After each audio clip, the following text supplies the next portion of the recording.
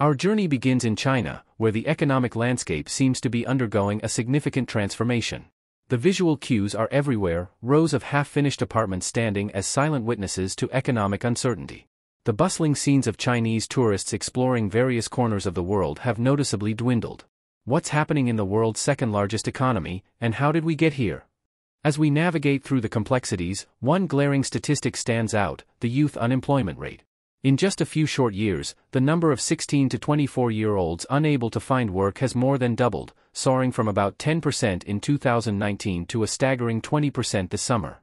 What does this mean for the younger generation in China, and how does it impact the overall economic fabric? Now, let's talk numbers. The Chinese stock market, once a powerhouse, has seen a significant drop, losing about 40% of its value since 2021. Real estate, a cornerstone of China's economic strategy, hit a historic low in sales last year. These are not mere blips on the economic radar, they are signals of a more profound shift. But what led to this downturn, and can China weather the storm as it has in the past? Let's rewind the clock and revisit the aftermath of the 2008 financial crisis. China, despite being heavily dependent on the United States as its largest trading partner, managed a remarkable recovery. While the rest of the world contracted, China's economy not only weathered the storm but grew by nearly double digits. Fast forward to the COVID-19 pandemic in 2019 to 2020, where supply chains were disrupted, factories halted, and service workers had no option to work from home. Yet, China, once again, emerged as the first major country to recover. How did China manage to defy expectations during these global crises, and what's different this time around? Our story brings us to a pivotal moment, the aftermath of the 2008 financial crisis. At that time, the world was reeling from the impact of a global economic downturn. China, heavily dependent on the United States as its largest trading partner, faced a potential catastrophe. Thousands of Chinese factories and millions of workers relied on American consumers who suddenly found themselves out of work and on the hook for mortgages they couldn't afford. The odds were stacked against China, and yet, it managed a remarkable recovery. By 2009, China not only stabilized its economy but became the first major economy to bounce back, growing by nearly double digits. What was China's secret sauce during this period, and how did it turn the tide in its favor? In the COVID pandemic, supply chains disrupted, factories halted, and service workers had no ability to work from home. The world watched as economies around the globe contracted. However, once again, China defied expectations. It not only weathered the storm but emerged as the very first country to recover.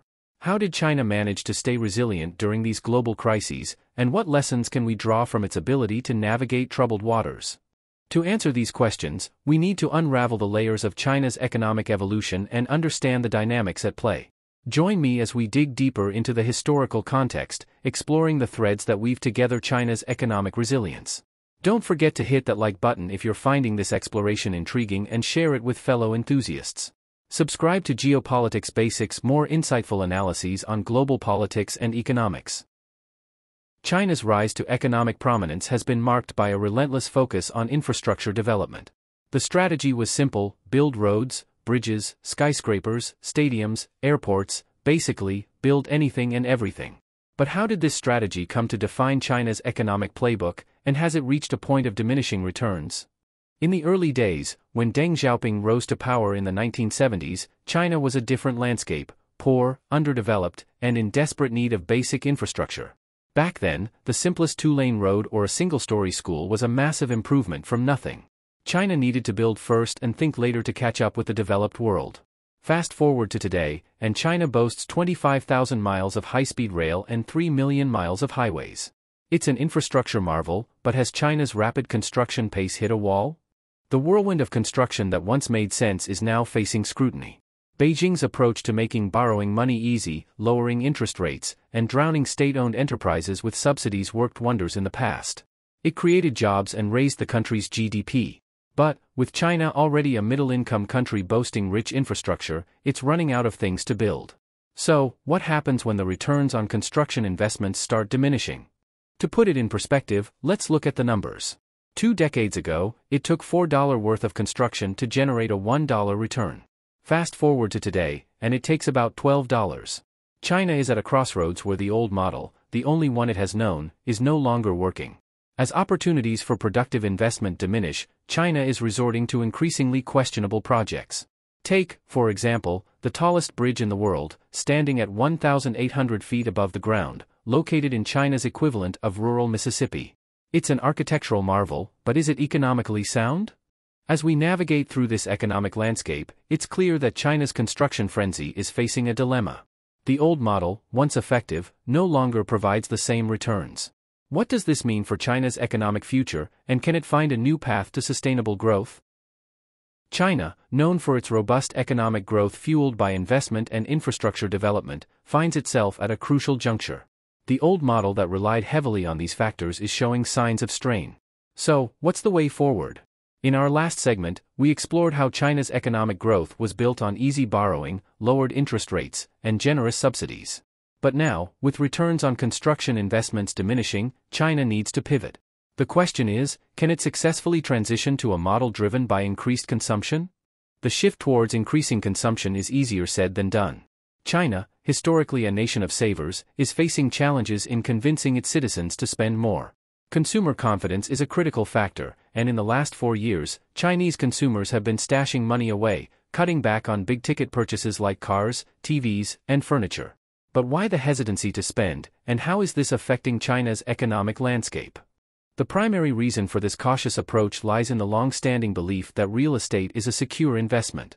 For 2 decades, Chinese households were taught that buying property was the tried-and-true strategy. Families would save rigorously, pool together funds, and urban couples could buy multiple apartments, living the Chinese dream. However, this narrative came to an abrupt halt last year when property, once considered a safe haven, stopped being a secure investment. What caused this shift, and how is it impacting consumer confidence? The problem is one of confidence. When Chinese consumers receive their paychecks, the decision to save or spend depends on confidence in a steady income. The uncertainty surrounding China's economic future has led consumers to be cautious, resulting in reduced spending on big-ticket items. As a consequence, companies are lowering prices to incentivize purchases, which, in turn, affects profits. Lower profits lead to layoffs and reduced wages, creating a cycle that further erodes consumer confidence. How can China interrupt this negative feedback loop? To understand the gravity of this situation, let's look at the numbers. Chinese consumers currently spend less than 40% of their GDP, a stark contrast to Americans who spend nearly 70% and Europeans who spend over 50%. The global average hovers around 55%. How can China bridge this gap, and what strategies can it employ to boost consumer spending? At the very heart of China's economic challenges lies a demographic puzzle. For decades, China's growth was propelled forward by a booming population, providing a steady supply of labor to fill the ever-expanding cities, ghost towns, and highways. However, as of last year, China has actively shifted from a population growth strategy to one where the birth rate is plummeting. The labor force is expected to decrease by about 1% every year by 2030. So, what led to this demographic shift, and how does it impact China's economic landscape? The great mystery behind China's demographic collapse is deeply intertwined with its notorious one-child policy. Implemented in the late 20th century to control population growth, the policy remained in place until 2016. The question arises, why did China persist with a policy that would inevitably lead to a shrinking population?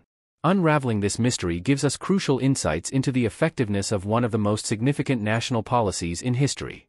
Exploring this period in Chinese history reveals a unique perspective. The one-child policy, while effective in controlling population growth, has had lasting effects on the demographic structure.